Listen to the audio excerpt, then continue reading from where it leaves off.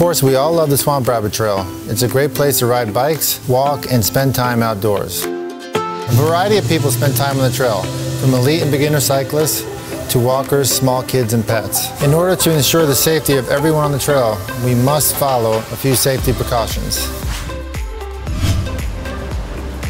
On your left. Slower moving walkers and joggers should stay as far right as possible in order to allow for trail users to pass on the left. As a runner or cyclist, passing someone that is going slower than you should always be done on the left. Be sure to give enough space to ensure the safety of both groups. If you are about to pass someone, please ring a bell or say, "On your left." Keep in mind that many users are listening to music, so be sure and speak loud enough for them to hear. Children and pets can sometimes be unpredictable. When passing a group, be sure to slow down and pass with caution.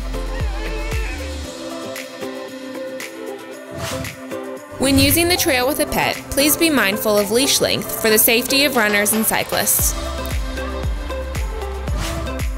Many of the intersections have stop signs or yield signs for users.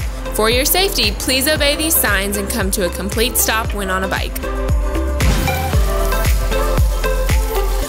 Regardless of whether you're riding, running, or walking, it's your responsibility to ensure the safety of everyone on the trail.